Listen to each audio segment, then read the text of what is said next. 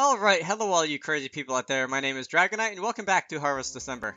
So, it looks like we're all together. That was all everyone said the day Shiro returned. It was welcoming in a way that they didn't need to make a big deal out of it, and they accepted her easily as if it was the most natural thing to do. You better hurry up and fix this. Only Yuki said something that might hurt her, of course. Leave it to me. We need you to behave like a god once in a while. And then we all got down to business. We looked at the data Mayoi had sent that informed us how many gods were causing trouble in what part of town, and decided who would go where to take care of it. Yuki frowned. What's this about? Kohai frowned as well, and gradually we all did too. He connected his cell phone to the web. He opened the map application Mayoi had made, which was supposed to be used in conjunction with the data she sent. There, on the map. There's nothing here. Not a trace. Heh! At first, we thought it was an earthquake. Impossible, Sine said dazedly with a look of horror. Reality is, say it with me. My words died on my lips. This can't be. Kohai's arms dropped to his sides. On the screen of the cell phone in his hand, tiny red dots were gathering and heading directly towards us. That's a pretty picture. That looks like a pseudo-udo in the background. The tall thing. Anyway, they are too numerous. Only Yuki was keeping cool. A large stampede of gods was charging our way. Whoa, what should we do? Mizuho asked. Nobody answered. Nobody could. We were all frozen in terror. Up till now, we had the upper hand, but now the tables had turned. The weapons in our hands were useless against the stampede running towards us. Maybe we could take down a few of the front line, but then soon the ones behind would trample us down. Run! Shiro yelled. We snapped out of it. Shiro's right, we have to run. Yuki reacted quickly and ran after her. Sine! Kohai and Sine ran too. My stomach clenched. It was a combination of the ground shaking and my fear. It was similar to being seasick. Oh no. Only Mizuho was late to react. She was frozen on the spot. Mizuho! Hit! I ran back to her. Well, what am I supposed to do? She stuttered. I stepped in front of her to shield her. There was no time to escape. I couldn't use the chopstick gun, so I clutched on the wooden sword instead. There were some gods several feet tall amongst the stampede. I didn't have a choice but to fight them now. Twisting the dial on the sword, I started the transmitter up. The runes on the surface wavered and immediately began to rearrange themselves. Mayoi's technology had advanced so far that the runes changed instantaneously. Only a couple meters left. The situation was hopeless. Masaki! I heard Yuki scream, but it was too late. I stepped forward and swung my sword. Ow! A few on the front line fell backwards. The ones behind trampled on those that fell and kept coming. I swung my sword. A god flew backwards. I swung. A god flew. Swung. God. This is it! I wouldn't make it. My vision shook vertically. Masaki! Who was that called my name? Was it Yuki or Shiro? I was thinking about that before I registered the pain. My vision steadied. I must be dead. No, I was in the air. Soon I would hit the ground. Then I would be trampled to death. Stop! Urgh. I landed hard. No one stepped on me yet. What had happened to Mizuho? What had happened to Mizuho? I knew that it was a hopeless case, but I wanted her to be alive. I had just sacrificed my own to protect her after all. I couldn't speak. I wanted to yell run or help, but I couldn't. I could still feel the earthquake. No, it was my head throbbing. I looked up at the shadow upon me. No, I croaked. She looked so small, so hopeless. Shiro was standing before me, her arms spread wide, facing the stampede alone. Remember who I am? Her voice rang miles throughout town. Her command was worthy of her title as god who had ruled the land for centuries. The stampede slowed and stopped. The sudden silence was nauseating. Huh? Mizuho looked confused. Her mind was still blank. She was unable to register what was happening. To think you have to crawl and struggle like the mortals, how you have fallen. The owner of the voice stepped out of the crowd. He may have been smaller than many of them, but his power was beyond compare. It was the wolf. His mouth twisted into a cruel smile. His golden eyes were shimmering brightly.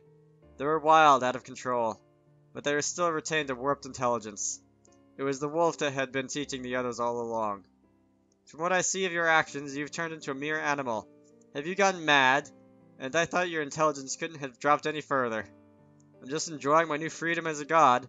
I don't see any reason why I shouldn't. Saliva dripped from between his fangs. It melted the snow and opened a hole in the asphalt beneath it. Eating, laughing, moving without any restriction can be liberating. And you find joy in that, do you?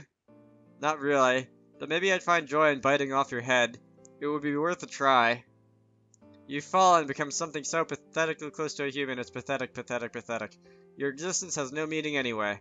Perhaps I have learned to think like a human, but I don't find it a bad thing. Don't start with the preaching. You above all people.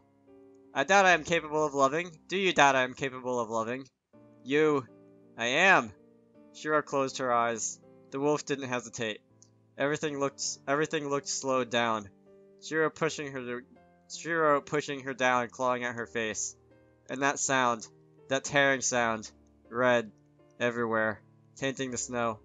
The girl I had in my arms, she was being torn apart. Shiro! The wolf howled.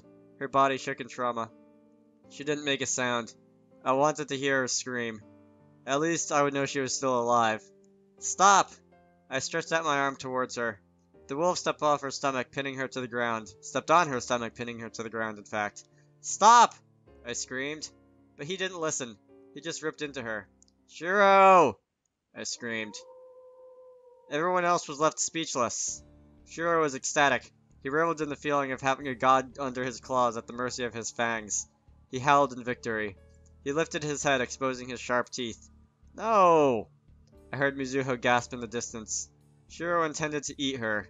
Shiro, our god, was going to be eaten. Stop! What wasn't there would be. Is that Madoi? A small figure solidified next to Mizuho.